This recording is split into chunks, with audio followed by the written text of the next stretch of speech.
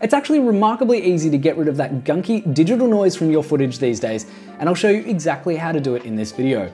Now, we'll be working in DaVinci Resolve Studio, which is the paid version of DaVinci Resolve. There is, of course, the very good and very powerful free version, but if you are on the fence about paying for DaVinci Resolve, this might be the tool that kind of pushes you over the edge there. It's very good, very powerful, and really simple to use. I'm Tom Graham for Envato Tuts Plus, and I'm a professional editor, professional colorist, and in my work, I'm always kind of looking for ways to speed up my workflow, improve my process, make my videos look as good as possible. So I'm very happy to say that this video is brought to you by Envato Elements, which is a super easy to use subscription-based service that gives you access to millions of digital assets that you can download and use in your projects right away.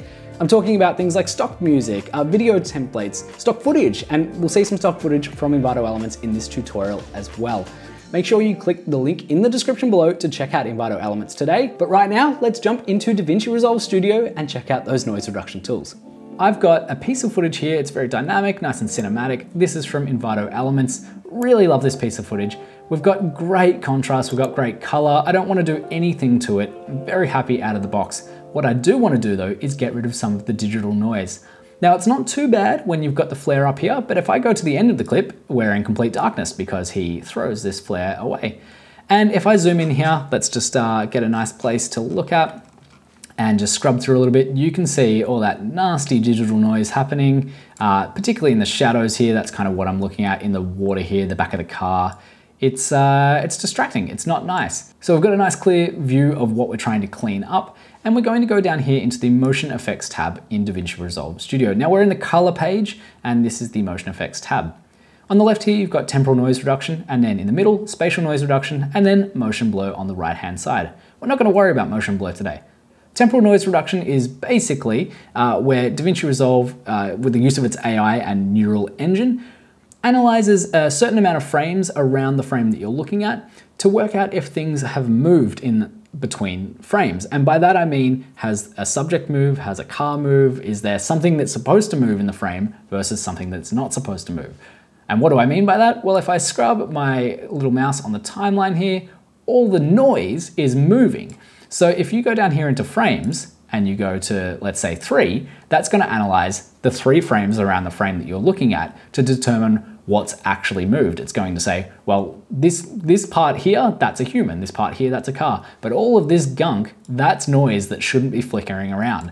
And so that is what we're going to target right now. Underneath frames, you've got motion estimation type, faster, better, or none. Faster is obviously faster, less processor intensive. Better, it's a little bit slower, it's more processor intensive, but you get a better result. So in my opinion, hit better.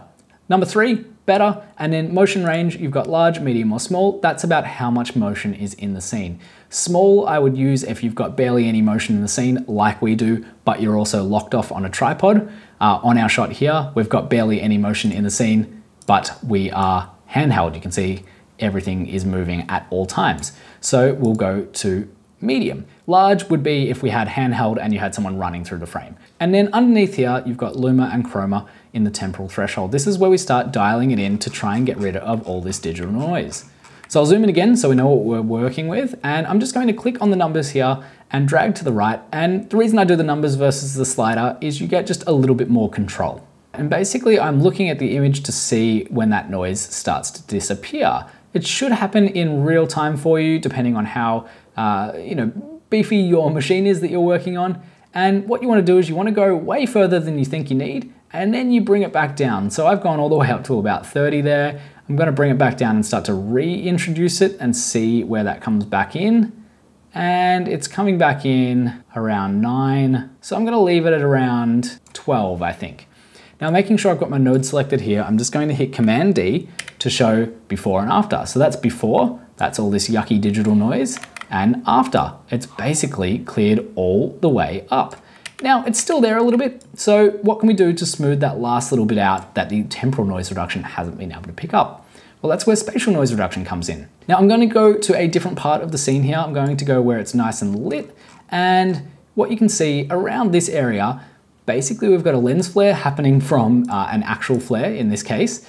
We've got a lens flare from the actual flare. So we're going to zoom in here, and I'm going to come back down to the shadows that we're looking at, and we're looking at how we can clean up this part of the image. Spatial noise reduction, we want to go mode faster because temporal noise reduction is already doing the heavy lifting. We just want to clean up a little bit here. You can play with these settings depending on your shot, but for this shot, I know what's going to work. Radius small, that's again about the amount of movement that's happening, so we don't need to worry too much about that. And then spatial threshold. Luma and Chroma are linked in this. I'm going to unlink them, and for this one, I want to change the Luma value because I know that this noise is happening because of this lens flare and the light change. Now, if we were getting a lot of RGB kind of artifacting, that really distinct video noise that you get in the shadows on cameras like, say for instance, like some of the older Sony range would often get a lot of digital RGB noise, particularly in the red, so you get a lot of dancing kind of red artifacting that doesn't look very nice. That's what you would use the chroma slider for. For me, we're going to use the Luma slider here, so I'm just going to grab that and start moving through, and you'll see it just starts to soften everything out. It's not removing, it's softening. But what that's also doing, you'll see if I zoom out here and then just zoom a little bit back into our guy here, it's starting to soften him as well. So I'm going to move it to about 4 or 5 because that's looking really good there. But we want to just get a little bit of his edge back in there as well, because if I go off and on here, we've gotten rid of the noise, but we've also gotten rid of a little bit of detail on his edges, particularly this arm here. That's what I'm looking at. So on our node, we're going to hit Option S and we're going to add a new serial node. Then down here in our blur settings, we've got blur radius. It's 0.50. We're just going to grab this and pull it down to 0.47. And you'll see it's just added a little bit of detail back into his edges here.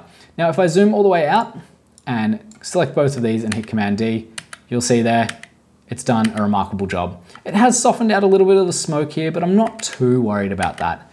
Let's have a look in another part of our shadows. This is on and this is off. So you can see just how much noise it has cleaned up in these shadows here. That's with it off and that's with it on. Beautiful. Now we don't want things to look too plasticky, so the last thing that we can do here is we can add another serial node and we can just grab some film grain and drop that on. I'm going to go with a 35mm 400T. I'm going to play with the grain size a bit here, but I will zoom in just to sort of see what what effect it's having. Play with the texture just a little bit. Grain size, pull it down, I think. Pull the strength down a little bit. And then we're just going to the global blend at the bottom and we're just going to blend that down a little bit because we made an effort to get rid of all that noise. We don't want to introduce too much back in, but what we do want to do is just add that nice bit of realistic texture, that kind of aesthetic texture. So that's our off and that's our on. Let's zoom into the shadows here or into this part of the light. That's off and then on, off and on. I think we've done a fantastic job in not too much time at all. That is how easy it is to use the spatial and temporal noise reduction in DaVinci Resolve Studio to get a really, really good result in not too much time at all. Let's just look at this one more time before we go. How much of a difference that makes. Mwah, that footage looks perfect now. Make sure you check out Envato elements in the link below. I mentioned them earlier on in the video. And also, while you're at it, click the red button below if you're not already subscribed to the Envato Tuts Plus YouTube channel. We're bringing you content daily, not only in editing, not only in color grading, but things like graphic design, web design. There's heaps of typography stuff in there as well. We're making sure that you can upskill for free right here on YouTube. So make sure you get subscribed to the Envato Tuts Plus YouTube channel. And until next time, happy editing.